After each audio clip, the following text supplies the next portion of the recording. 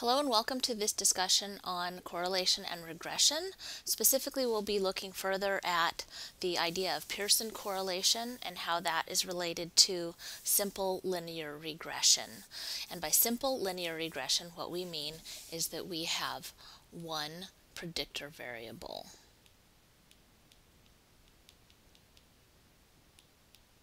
Okay, and that's going to come in handy when we talk later about multiple linear regression, which means that we have more than one predictor variable.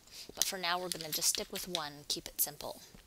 So if we go back to our original scheme of starting with a population, and then from that population we take a sample, simple random sample, and then for each person in that sample, we take a measurement of some kind. And what we're measuring often are either categorical or continuous variables. But then based on those variables that we measure, we can also create other kinds of variables.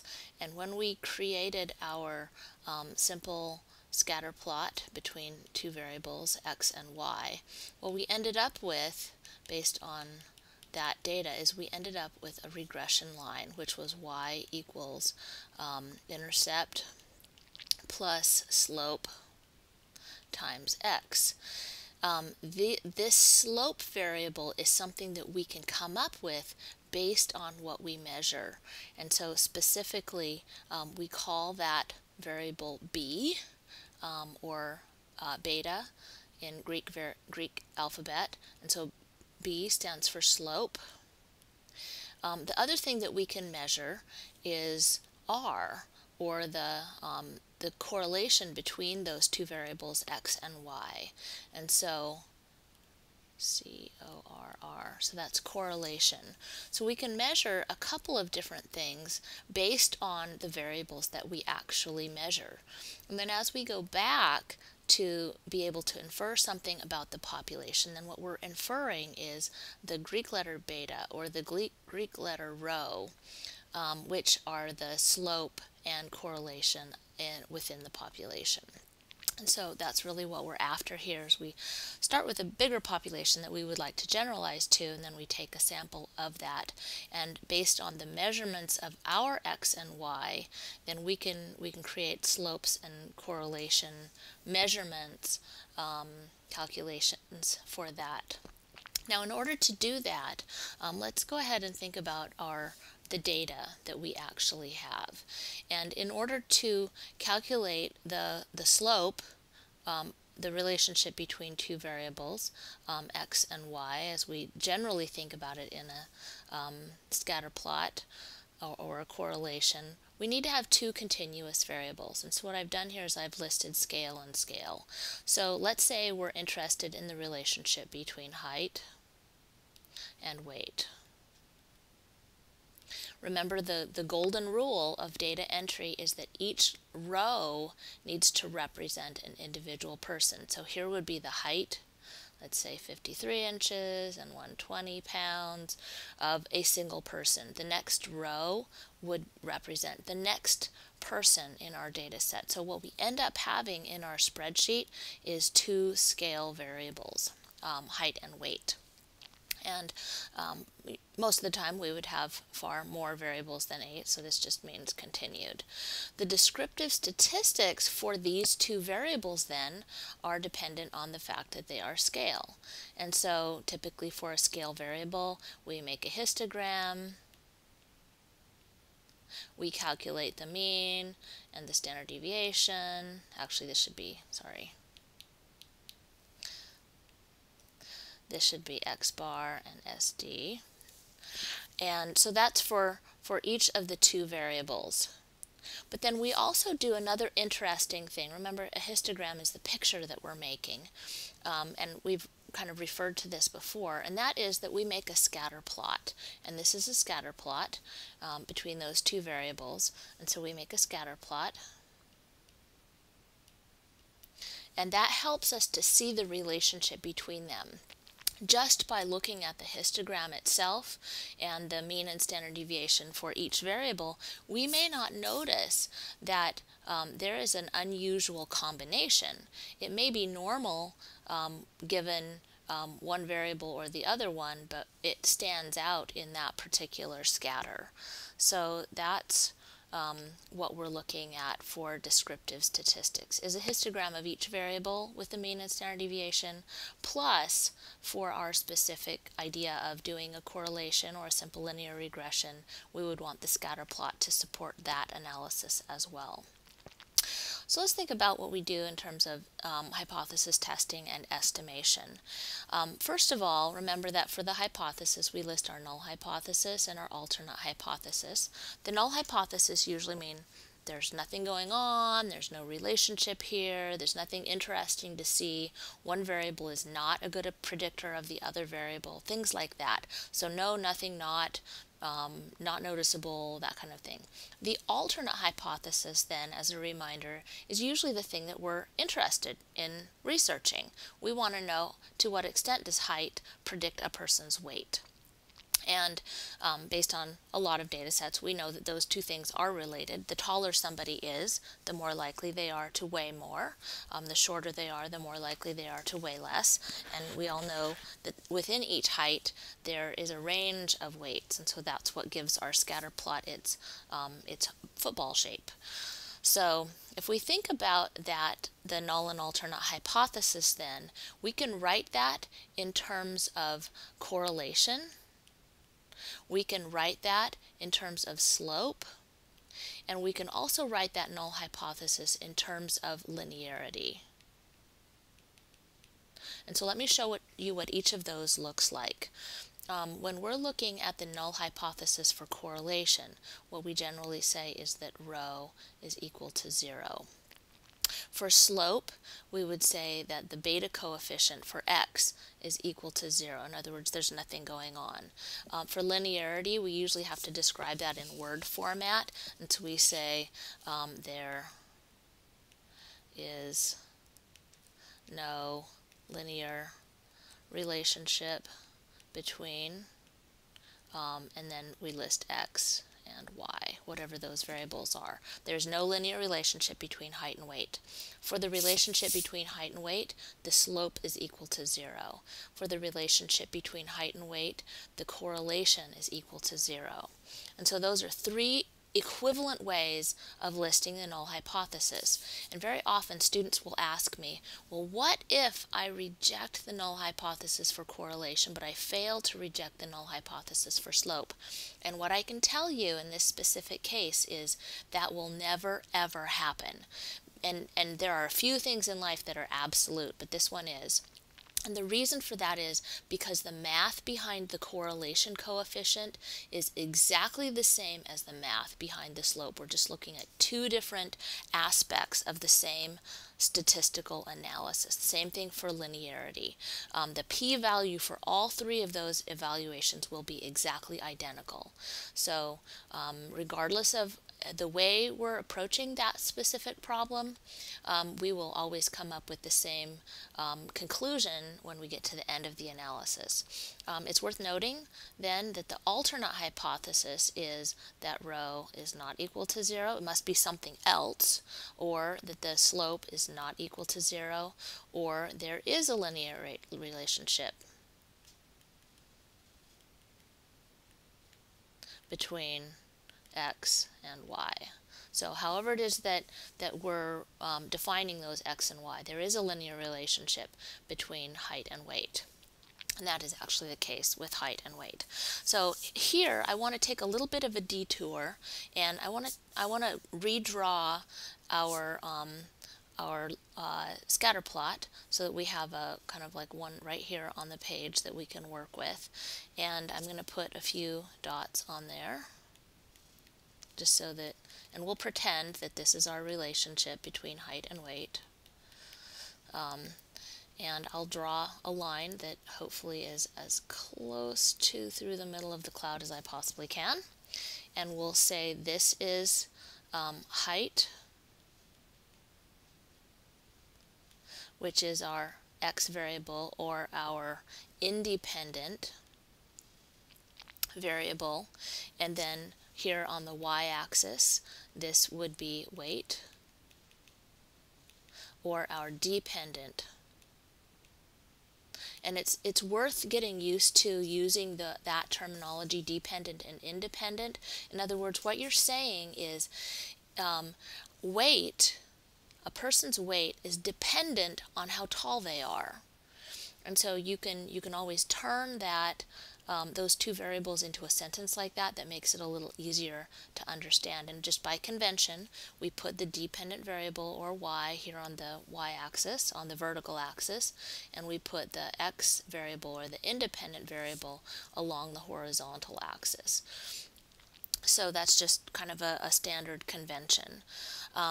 As we learned before, this line can be described by an equation that goes y equals intercept plus slope times x.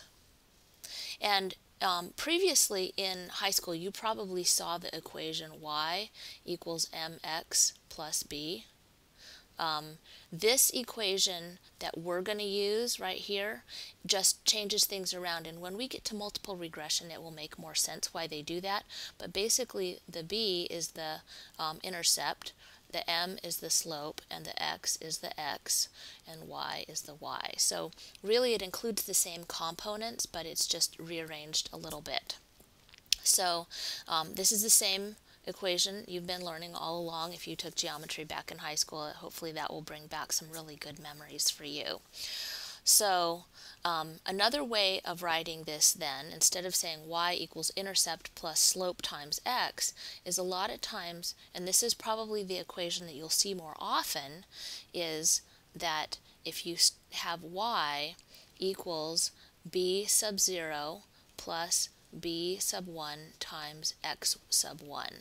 And so this is the equation that you're more likely to see. And what that means is that this b sub 0 is our y-intercept, and the b sub 1 is the slope that goes along with our variable x1. And I'll label that x1 here on our axis now. The reason that we label it x1 is that later with multiple regression we're going to have more than one predictor variable, and so we're going to expand that very equation. But for now we're just going to stick with the equation that only has one. And so remember that y is our dependent, x is our independent, and if I were to tell you what the y-intercept and the slope were, and then give you a specific value for x, you could calculate y, the expected y at that particular level. In other words, if we have this line that describes an equation that describes this line, if I know x, then I can go up here and I can trace that across, and I can tell you what the expected y is for that particular location of x. And I could do that anywhere here along the x-axis and along the y-axis. So given any specific variable or value for x, then that would help me know what y should be at that level, or approximately. Now remember how on this graph we actually have a little bit of spread out. That the amount that it's spread out represents the residuals, or how far away each of those dots is from the regression line that we ended up with, the least squares line. In other words, the line that is the closest collectively to the entire field, that cloud of data points. And so what we do is we call that, we can describe that with the correlation coefficient. And we label that correlation, or Pearson correlation coefficient, R, and that is equal to some number for that particular analysis. Remember, that correlation coefficient is anywhere between -1 and +1. So I'm going to go ahead and draw a little line here, because we're going to use this. Let's see, where's the middle? So I'm going to say that's a correlation coefficient of 0. here's a correlation coefficient of +1, and here's a correlation coefficient of -1. And remember, the sign of the correlation coefficient simply tells us which direction the cloud is going. If we have a correlation coefficient of -1, then that means that my angle, the angle of that line, is a negative line, in other words, down and to the right. If my correlation coefficient is here on the positive side, then that is up and to the right. And so there's a positive direction to that.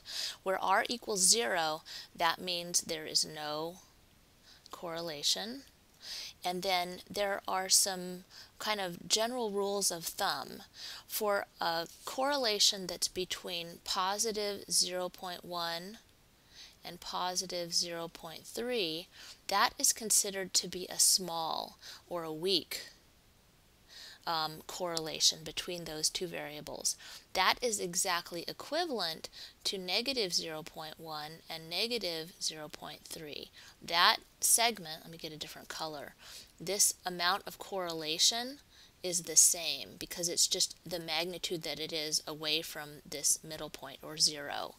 And so it can be in the positive or the negative direction, and it has the same strength. So this is also considered a small or a weak correlation.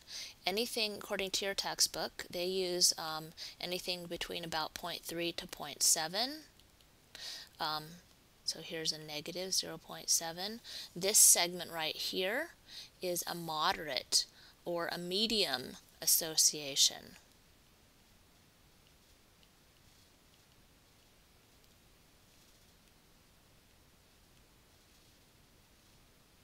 So that's kind of like in the middle. A lot of the associations that we see in public health are small or weak. There are some strong ones that we have really already identified, anywhere here between plus 0.7 and +1, or negative 0.7 and -1. And this is considered a strong or a large association. You'll also hear the word effect size when you relate to this correlation coefficient r. So strong or large, a large effect size. So those are just some synonyms for that. If you think about that kind of range, if you're somewhere here in the middle, and that's probably not representing something that's genuinely there, or that maybe is terribly important. So that's the kind of thing that we like to think about in terms of the correlation coefficient. So that can be anywhere between -1 and +1. There's another thing, so this all had to do with r. There's another variable that has to do with r, and that is r squared. And that is called the coefficient of determination.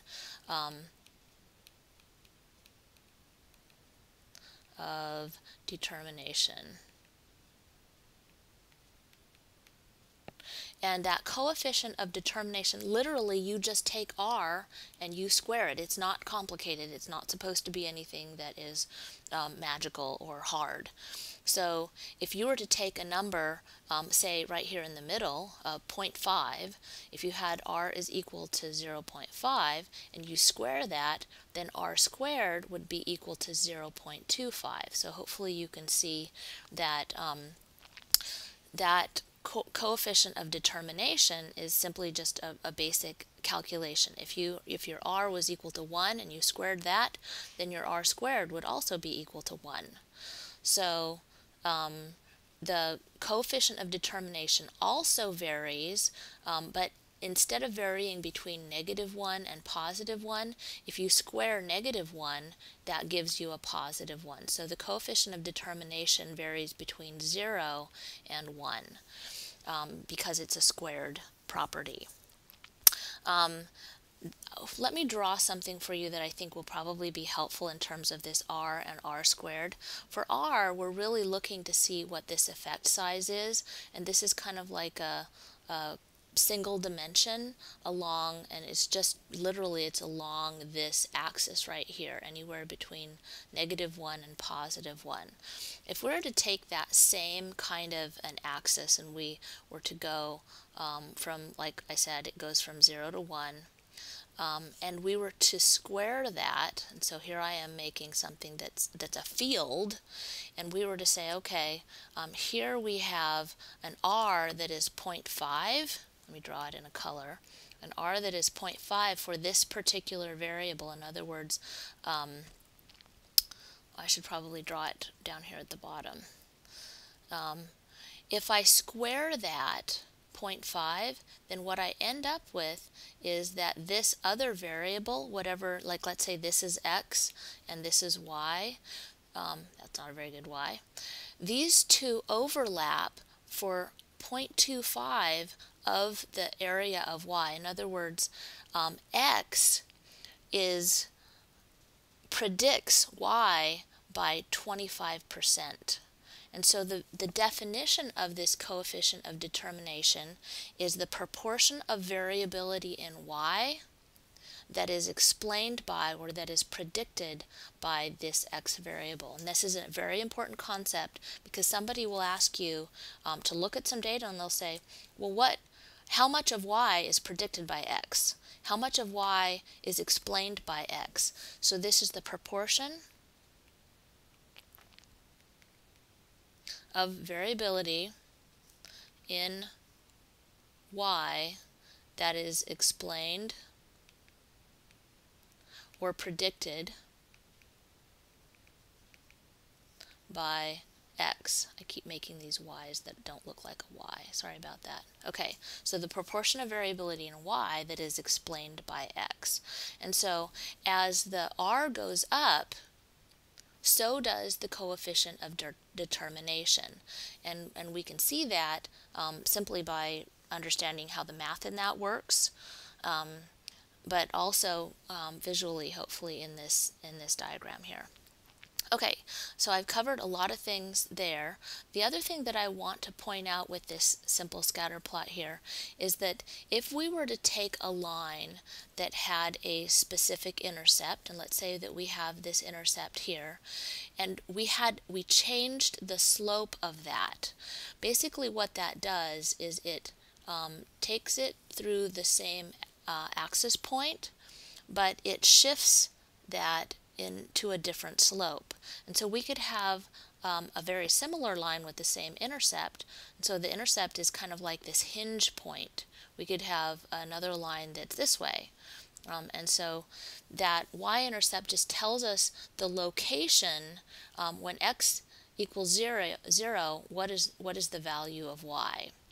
The other thing that can happen to this regression line is it can be shifted in one direction or another. In other words, the slope could stay the same, but we could just shift it up by like 2 points. So instead of hinging down here, we would hinge farther up, but then the slope of that could actually stay the same. So if we keep the slope constant but change the intercept, then it just shifts the whole entire line upwards.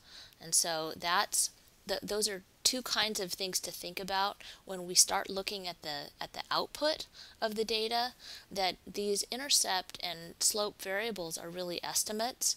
And so in thinking about kind of like the way that can change, just being able to visualize that.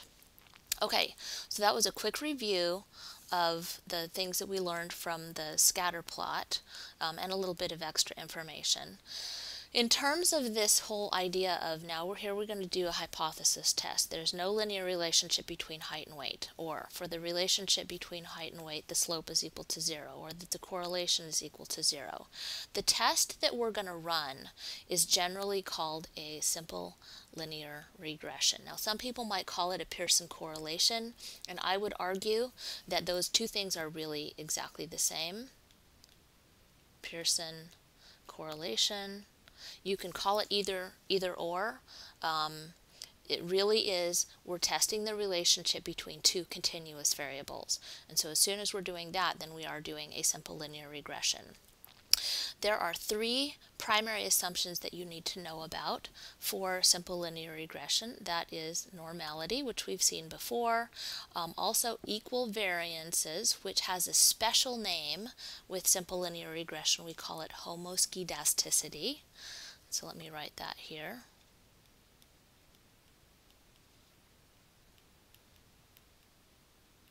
But that really is just the same as the equal variance that we've thought about so far. And then we also have a new one, which is the assumption of linearity. Now let me tell you a little bit quickly how those assumptions are evaluated. For normality, what we're interested in is whether the residuals are normally distributed. So we take all of these residuals. Remember, the residuals are the distance between each of our points and the regression line. And what we do is we plot them on a histogram, and we say, I wonder if those are normally distributed. And so we're testing normality very much the way we were before. For both homoskedasticity and linearity, however, we do something called a residual plot. And essentially, that is taking all of those residuals, and so here's our residuals, and we're plotting them across this other expected value. And so here they are, and this is an example of a residual plot where both linearity and homoskedasticity are met. The thing that I want to point out is that as we go across the graph, that the width here, the variability or the variance is the same all the way across. And so we don't have it being narrower or wider. You also notice that I can draw a straight line, or and that's the assumption of linearity. I can draw a straight line through those residuals. Let me draw quickly an example of a residual plot where equal variances or homoskedasticity is not met. And so what that would look like is more like this, where we kind of have this curved shape to the residuals. And you can see in this case, probably a better line for that would not be a straight line. It would be a curved line. In this plot, however, we still do have equal variances. If I was to kind of imagine here, at least the way I tried to draw it, that these still are spread out about the same as you go along the plot from left to right. An example where equal variances is not met would look more like this. And so if you were to have this residual plot, and those residuals are narrow on one end, but they get wider and wider and wider as you go across the plot. And so what you'll see here is kind of more of a fan shape. In other words, they're distributed narrowly here, and they get wider as you go across. Now, as you do more analyses, you'll start to be able to pick up on this. Here, though, you see that this still does look like a straight line fits through the middle of it, as opposed to this one over here. So those are the three assumptions that go along with simple linear regression. The test statistic that we get is an F statistic. You saw that before with one-way ANOVA. And again, we calculate the F statistic and then compare it, and create a p-value that goes along with that F statistic depending on the number of degrees of freedom. Our critical value typically, again, is 0.05. If it's less than 0.05, then we would reject this null up here. For any given analysis, then you would have a calculated p-value. And if it's less than 0.05, then you would reject the null. And generally, if it's greater than 0.05, you fail to reject the null, and you say, yep, looks like that could be possible. In terms of the 95% confidence interval, generally you get a 95% confidence interval for the slope when that output is created. And so that's kind of our equivalent to estimation, as we were kind of looking at it before. And then the significance or the decision, again, we kind of reviewed quickly. You would reject the null if it was less than 0.05 and fail to reject the null if it's greater than 0.05. Literally what you're saying then, in kind of this plain language, it is if you were to reject the null, it is unlikely for a sample with a, let's say slope, sample slope B of whatever number you came up with, to have been randomly drawn from a population with a population slope equal to 0. So it would be pretty unlikely. Here's my population and I randomly draw this sample. What are the chances that I come up with a sample that does have a significant slope? The other way that you could say that in terms of correlation is that it would be unlikely for me to have drawn a sample with a correlation equal to some significant number, to have been randomly drawn from a population that really does not have any correlation between those two variables. In terms of the way we generally portray that information in an article is in table format. So now suddenly we're moving away from written out sentences as a standard way, and that table would include both the intercept and the variable, whatever our x variable is, and the two beta coefficients that go with those, as well as a p-value or a significance level. So that kind of summarizes what my analysis would look like. I'd like to end with a very short discussion about statistical significance, which is something that we get here with our p-value and our 95% confidence interval, versus clinical importance. So statistical significance versus clinical importance. And this relates a lot of times to the sample size, so this is a good place to have that conversation. A lot of times if I have a really, really, really large sample size, then I can achieve statistical significance for whatever it is that I'm analyzing. So let's say that I want to evaluate whether there's a decrease in blood pressure because of some intervention, and I have a sample of like 200,000 people that I had this intervention. And if I was to see a decrease in blood pressure by 0.01 millimeters of mercury, I could, with this huge sample size, I could show statistical significance. But is that change in blood pressure really going to have an impact clinically on my population? This is where this whole discussion of statistical significance versus clinical importance, this is where a person really needs to understand the biology behind what it is that we're analyzing, and the whole the rationale for what it is that we're trying to get to. Because something can be statistically significant, but it can really not have the level of clinical importance that we are looking for. The flip side is also true, where a lot of times we'll do something called a pilot study, and so we'll have a very small sample size, sometimes only a handful, less than a dozen, and our statistical significance does not show anything that is, p-value less than 0.05.